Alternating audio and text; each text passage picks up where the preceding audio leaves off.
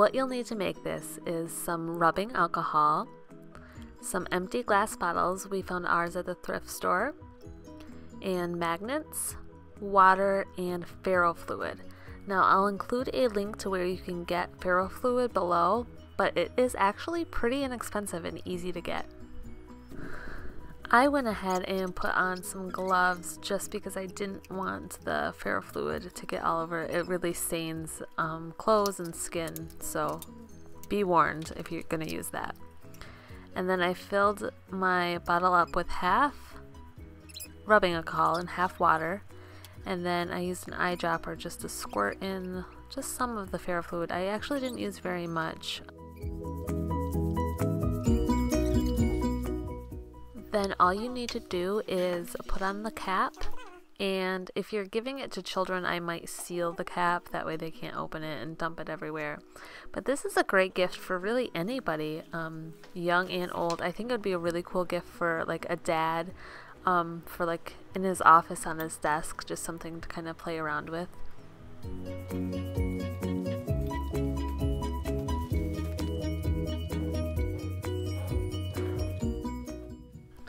Making your own butter is super easy. All you need is heavy whipping cream and a mason jar with a lid. Then you just pour some cream into the mason jar and close the lid.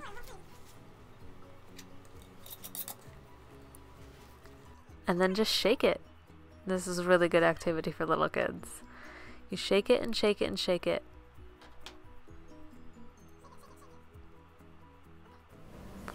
Set a timer for 15 minutes and then just keep shaking.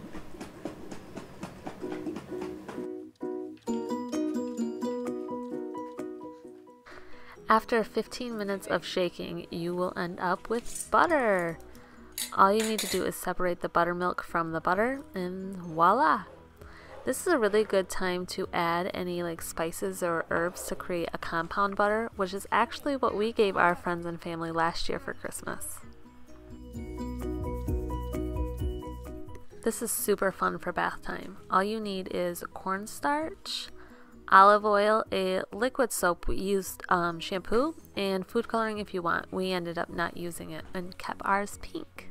Then you're going to add half a cup of cornstarch, 3 tablespoons of olive oil, and a 1/4 cup of your liquid soap, and mix it up until you get the consistency that you like. I ended up having to add a little bit more cornstarch to get the consistency that we wanted.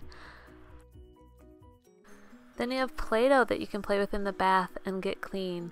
And when it gets wet, it gets, you know, slippery and slimy and makes it a lot of fun, a great sensory activity. Package this up in a cute little package, and this would be a perfect gift for any child, especially toddlers.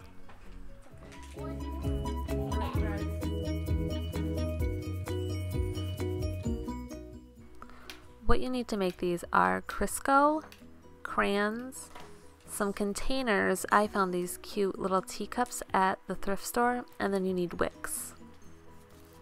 So first, glue your wicks into the bottom of your container, and then add the shortening to a container that you can microwave. And after you microwave the shortening, it'll melt. Then add your crayon in whatever color you want and mix it up. This is where I talked about how crayons melt slower than the shortening and why that happens. And then once your crayon is completely dissolved in the shortening, you're ready for your candle. All you do is pour it in your container and you have a candle. Just wait for it to harden.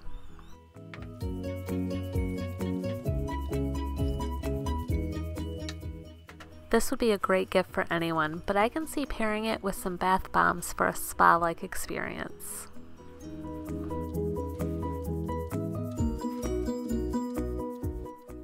What you need is essential oils, whatever ones you like, baking soda, citric acid, Epsom salt, a spray bottle with water, cornstarch, and you can put these in the center of the balls to make a fun surprise for the kids. Add half a cup of citric acid, 1 cup of baking soda, 3/4 of a cup of cornstarch, 1/4 of a cup of Epsom salt, and a few drops of your favorite essential oil. Then spray with a water bottle to dampen it. You don't want to add too much water because that's what creates the chemical reaction. So add just enough until you can get it to form a shape. Put those little things in the center for the surprise and you have bath bombs. This is a great gift around the holidays.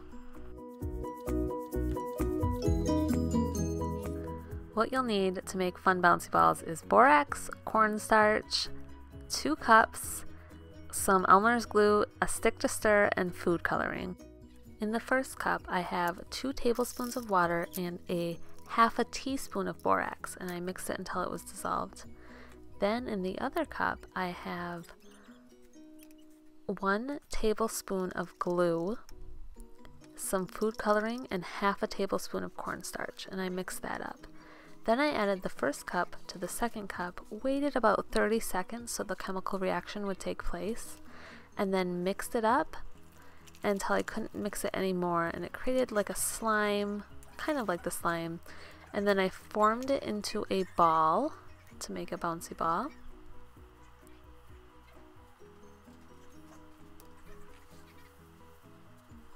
And it bounced really well. And in fact, out of all of these, this is the one my son played with the longest. He thought that this one was just so much fun.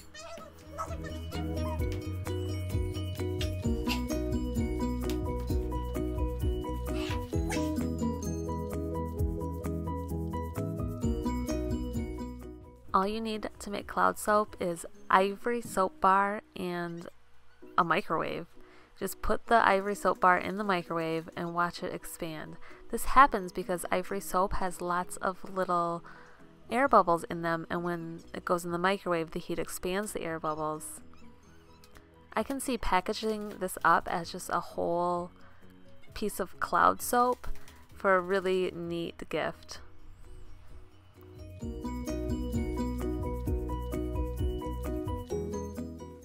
What you need to make magnetic slime are a few cups, borax, iron filings, Elmer's glue, and some stirring sticks and water.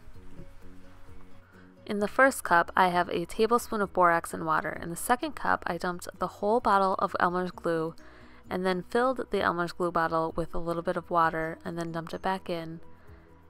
And then I slowly added the first cup to the second cup to create slime.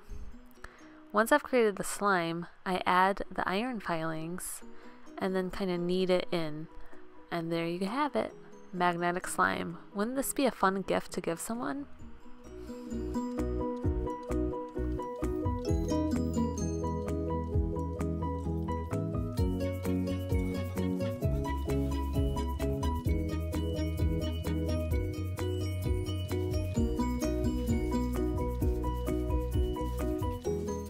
What you need is olive oil, cornstarch, flour, salt, water, food coloring, alum, and essential oil.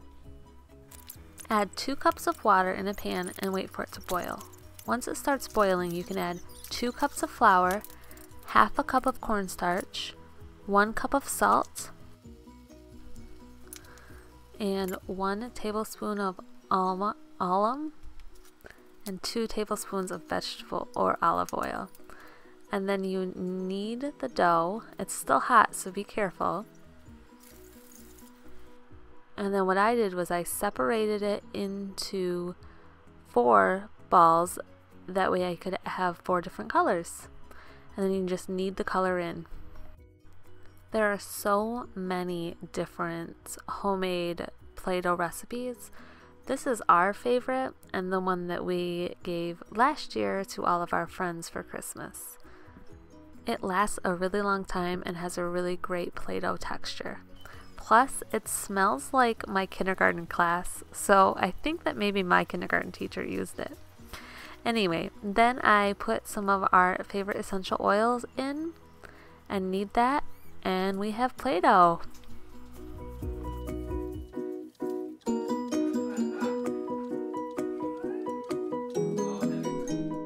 What you need is olive oil, hot water, sugar, flour, some rapid rise yeast, salt, and of course a bag.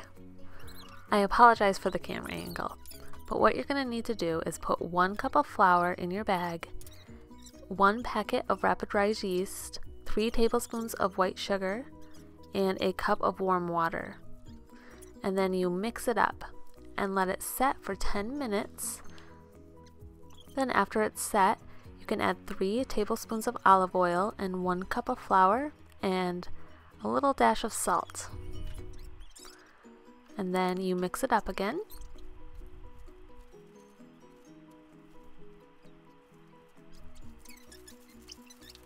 And once it's all mixed, you open it up and add 1 more cup of flour and then keep mixing.